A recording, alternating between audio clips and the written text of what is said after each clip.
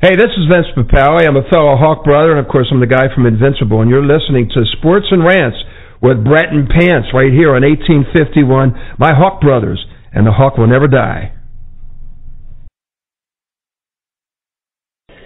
And we are on live with Coach Ruland, former 76er, 1984 All-Star. How you doing today, Coach?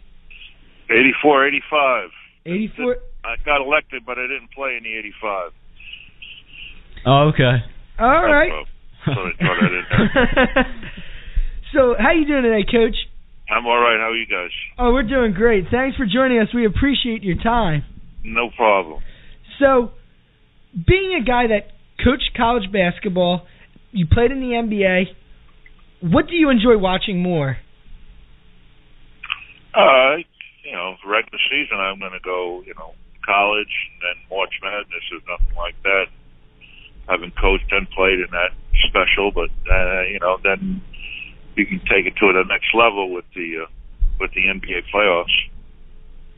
The intensity and just so much more physically and mentally gifted at that level compared to the college level. But there's a lot to take from both, obviously.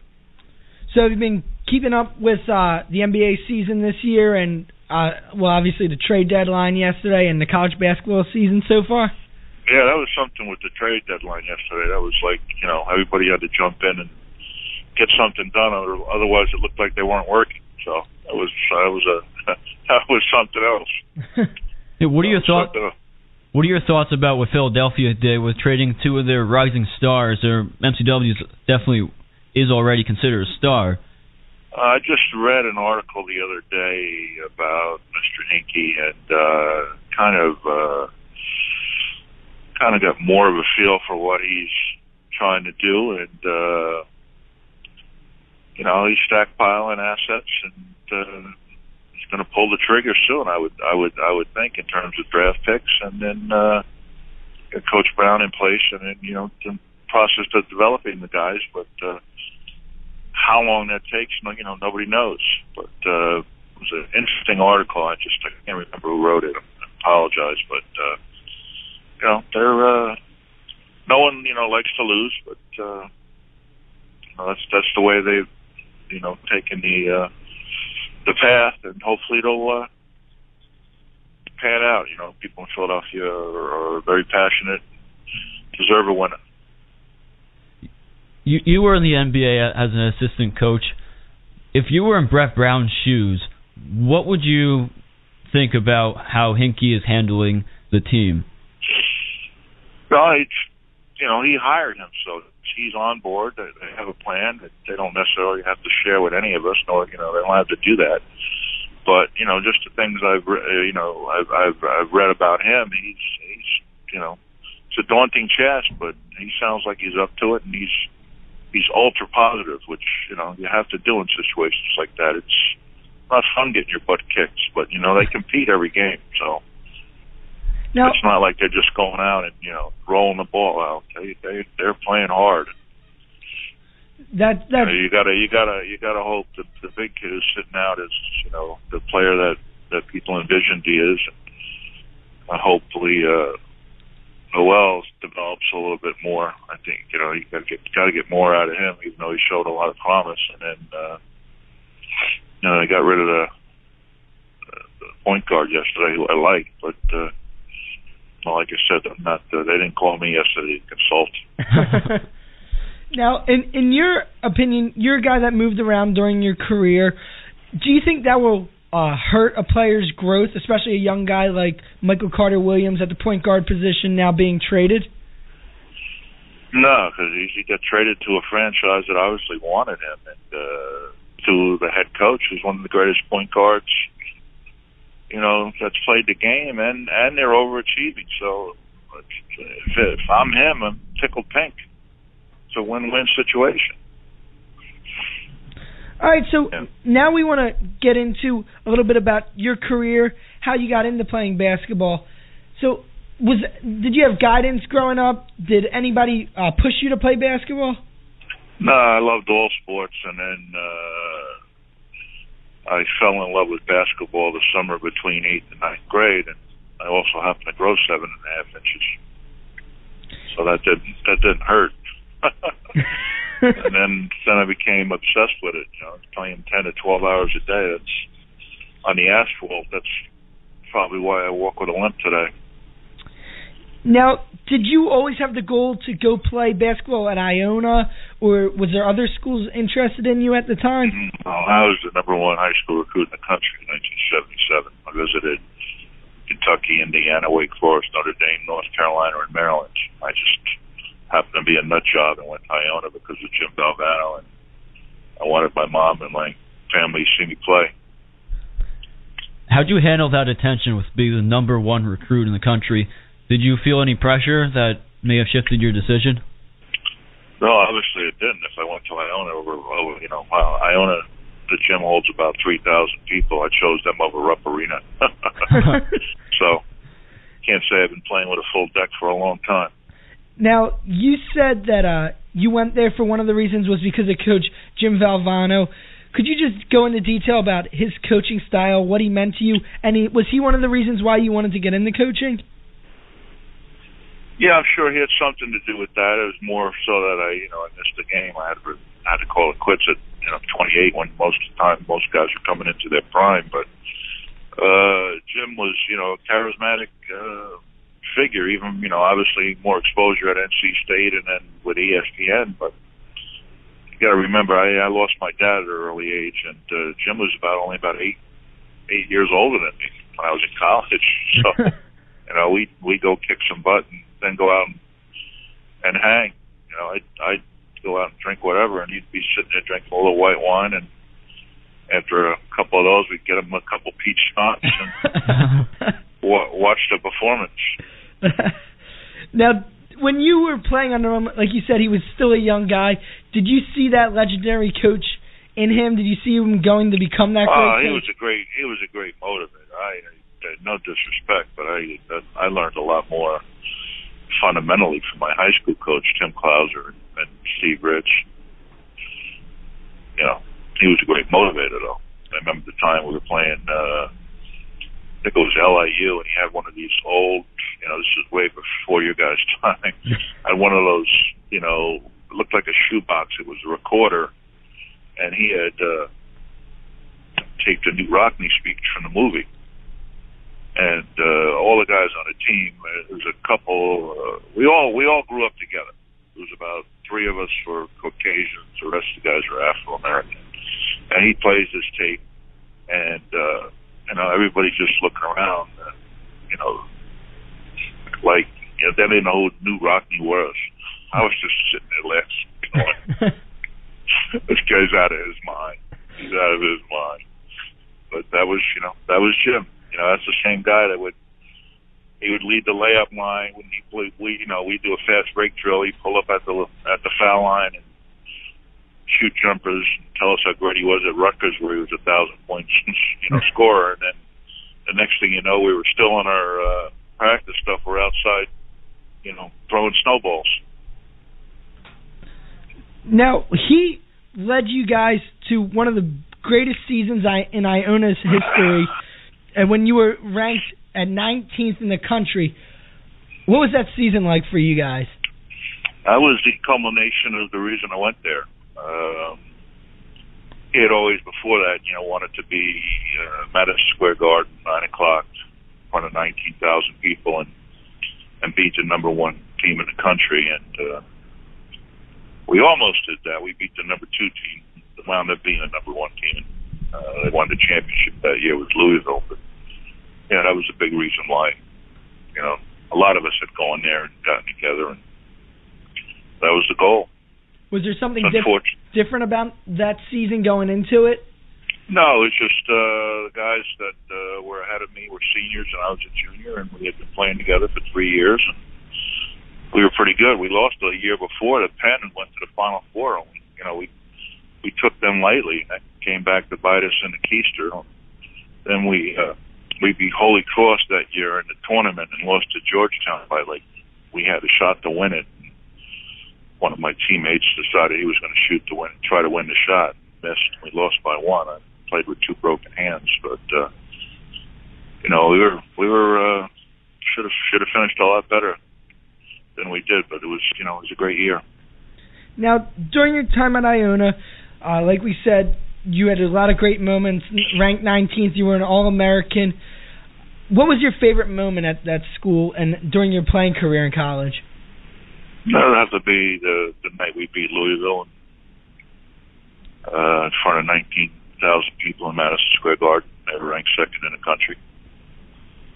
Actually, that was, God forbid, 35 years ago, come the 22nd of this month.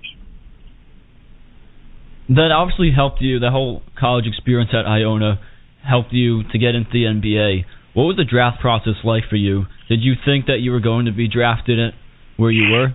Well, number one, I lost my last year of eligibility. I signed with an agent, so I messed that up. So I was told I was going to be between the 11th and the 17th pick as a junior, which was all right if I had stayed in school.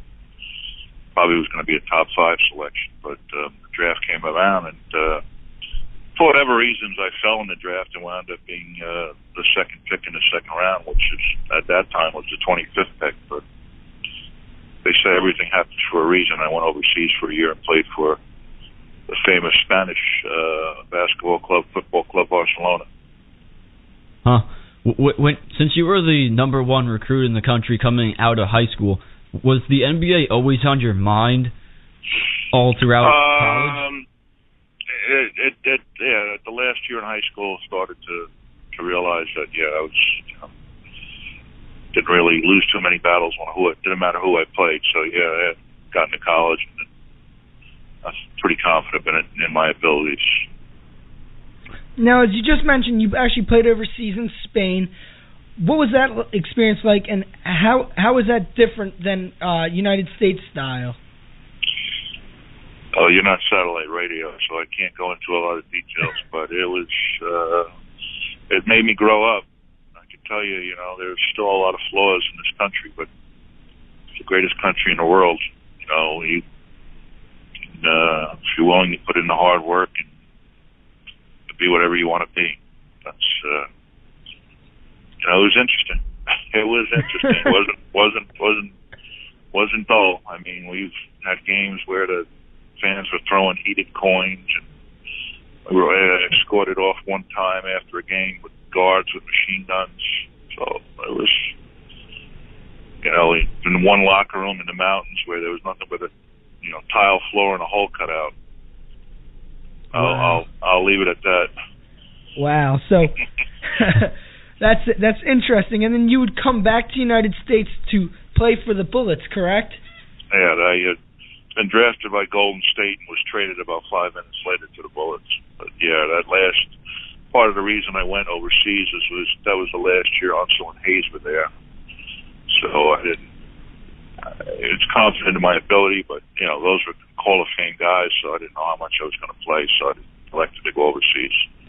And then when you came back from being overseas, did you feel more confident in your playing ability? Did you feel like you were ready to take over in the NBA? No, I was mad that I had to go overseas, so I was, wanted to prove to people that. You have a chip on your shoulder? Exactly. And I wound up, we made the playoffs. We were picked to finish, I believe, like dead last, and I made the first team All-Rookie. So, came back with an agenda. Yeah, can you go into detail what that rookie season was like for you? Was it an adjustment period for you playing in the NBA? I averaged 14 and a half and 9+ rebounds in 28 minutes. So at that time, they didn't have, the following year, it was the first year, I believe they had the 6-Man of the Year award. They created that. So I felt like, if they had that award that year, I probably would have won it. But it was extremely enjoyable. Learned a lot from my coach, Gene Shue, and I had a blast with some of my teammates, all my teammates, and a lot of guys that I still stay in contact today. Rick Mahorn, Kevin Greavy, Greg Ballard, Frank Johnson. You mentioned there. So it was a lot of fun. A lot of fun. You mentioned coming. We took the, we played the the Nets in a 3-game series, and we beat them, and we actually lost to the Celtics the year they won it in I think it was 82. But we took them to a couple of overtime games. I believe we won an overtime game, the first or second game, in Boston. So it was Eastern Conference semifinal at that time. It wasn't like it is today, that many teams making the playoffs. You mentioned how you came to the NBA with an agenda. Is there a different playing style overseas or specifically in Spain that improved your play or needed adjustment? I actually thought it hindered me, because now they're talking about over there it's physical. When I was over there, I couldn't wait to leave college, because there was a lot of pictures of me back in the day. I'm surrounded by 5 people, and I don't even have the ball, so I couldn't wait to go someplace where they could only guard me man to man. And overseas at that time, the refereeing, just the leagues were just starting to grow at that time. The officiating was horrible. You couldn't even breathe without, fouling out. Wow. So after a good couple of years with the Bullets, you actually came to the Sixers. What was it like coming to Philadelphia? Did you hear about the fan base coming in? I had grown up idolizing Doc on Long Island, and I was sad to leave Washington, but happy because I thought the pieces were in place to win the championship. But I as most people know, that I only wound up playing a handful of games because of my knee. I didn't realize that my knee was going to go south, and then basically going to have to retire. So an opportunity, kind of squandered, unfortunately. But that's the way life is. That doesn't happen, then I probably don't go back to school and get my degree. So everything happens for a reason. That's very true. And with the injuries, you said the injuries hindered your performance and eventually made you retire basically before you hit your peak. Would you say that if you played in today's NBA, you'd be better capable to keep playing with all the technology they have? And you see guys like Kobe Bryant tear something and come right back? Oh, no question. It's a different time. You can't go back. 35 years. I mean, it's apples and oranges. Go back 35 years. Who would have ever thought about the internet? Never mind a blown ACL. That's very, very true. Yes, it is. Is there anything you take out of your NBA career? Was there any great moments that you loved? Great teammates that you played with? Yeah, the guys I mentioned prior, we're lifelong friends, and just obviously, to be one of the best and have it taken away when 28, it's not a scenario I don't think anybody would dream about by any means. But it is what it is. But I can honestly say when I played, I'm sure the guys that I played against remember playing against me. You mentioned earlier about being in the pros, it required you to have a different mentality. Can you go into that a little bit more about what different mindset you needed? Well, it was just like I said, there was no zone at that time, and even though I became a heck of a low post scorer, I was still doubled and triple teamed. So that was still happening. But I mean, they couldn't stop you otherwise. No, it was a great, it's the greatest job in the world. Wake up in the morning and go play those. Yeah, like you said, you had to go back to it after you had these injuries and couldn't play any longer. You had to go back to it coaching. How'd you get into coaching? Well, I went to see a friend of mine who was an assistant at Iona when I was in school, and then was the head coach at Florida State back then. And told him I was thinking about wanted to get involved with coaching. He said, "That's great. You'll get to be successful, but you need to get your degree." So I had to go back and did 70 credits in a year and a half. Wow. Yeah.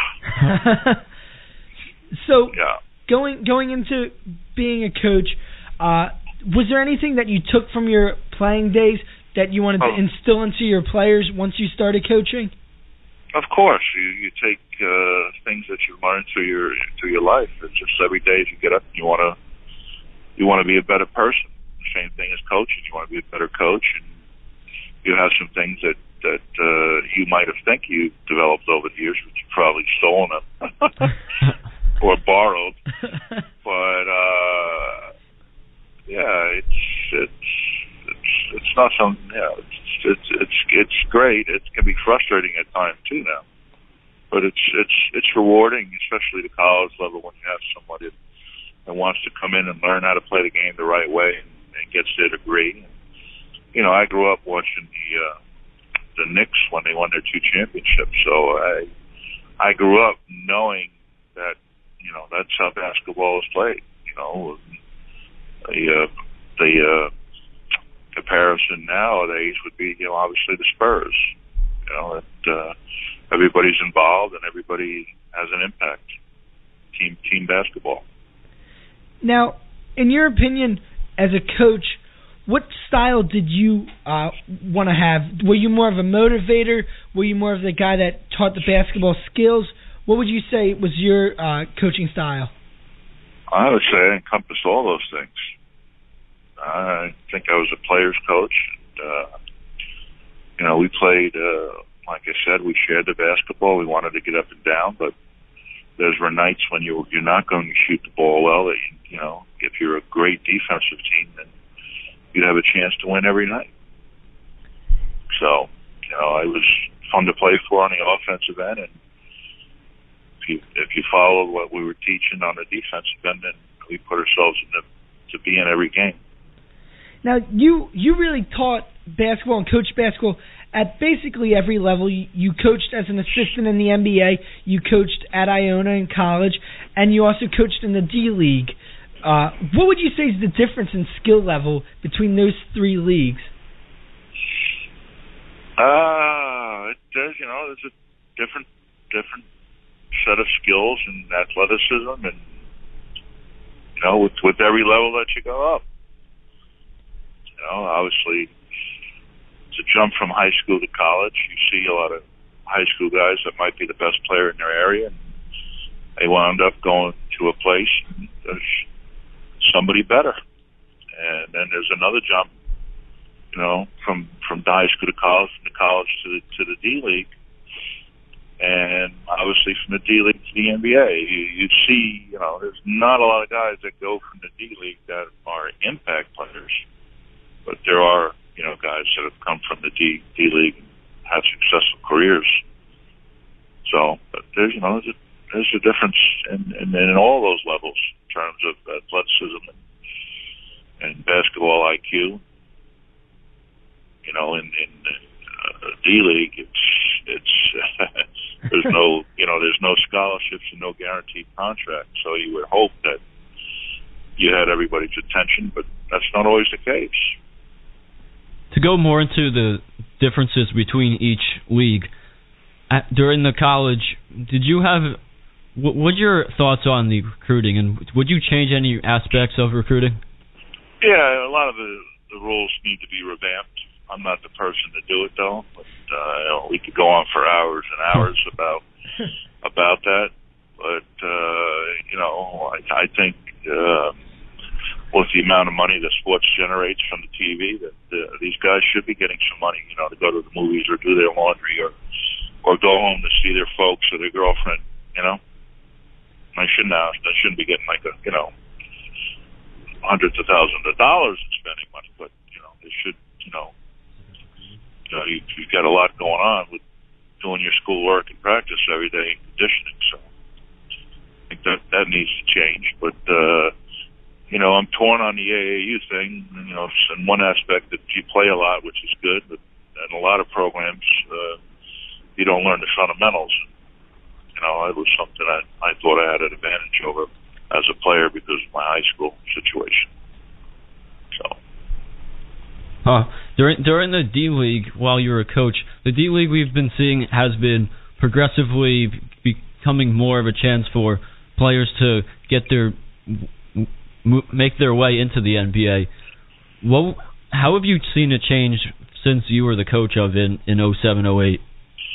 I can't watch it too much. It doesn't do anything for me. I hate to say that.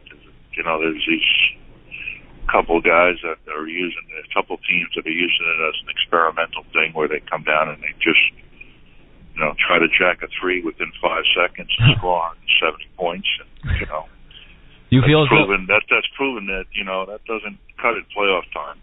So So when I don't get any enjoyment out of that, I mean, it's great to see, offensive basketball, but no one's even trying to guard you. You feel as though defeats the purpose, You feel as though it's like an AAU type of style of basketball where players sort of look out for themselves? Yeah, I don't particularly like to see a guy stand with the ball and go between his legs 35 times while the other guys stand around. Yeah, it doesn't really do anything for me. In your opinion, would you say that a player would get better experience, a better chance, even though they weren't that guy that was drafted, a better chance to play in the NBA if they, say, went overseas today than rather go to the D League? You're good enough, they're going to find you. The one thing I will say about the D League is it'll never be the entity that they want it to be until they raise the salaries for the players. Most guys now can go overseas and get 2-3 times what they make in a year in a month. So, as much as guys want to be in the NBA, they also need to take care of their families. So that's one of the things that need to change. But, let's just look at the number of foreign players are now. If you play overseas or in the D League, I think the chance of you moving back up to the NBA is about the same. There's so many scouts now that are over there full time. There's not too many places you can play and not be seen. Now, as we're wrapping up our interview with you, we would like to know, and the Philadelphia fans would like to know, what are you doing today, and what are you hoping to get into in the future? I'm actually did some scouting last year, but miss it. I'm hoping to get back coaching after this year, get back in it. Now, would you like to get into NBA coaching, or do you have a preference between college and NBA? Is there something that you enjoy more? No, I just, there's pros and cons to both. But I'm wide open right now, but the NBA season has a long time to play out. We're going to be coming up on March Madness soon, so hopefully some opportunities present themselves. Coach, we thank you for joining us today. We appreciated your time. We learned a lot from you, and we hope to have you on again soon in the near future. My pleasure, guys. Thanks for having me. Thank you. Thank you. All right, be good. This concludes our podcast of Sports and Rants with Brent and Pants. Thank you for listening. Please follow us on Twitter @Sports and Rants. Like us on Facebook. Remember to subscribe to us on iTunes. And visit our website, www.sportsandrants.blogspot.com. It would help our rankings on iTunes if you rate and review our podcast. Thanks, and have a good day.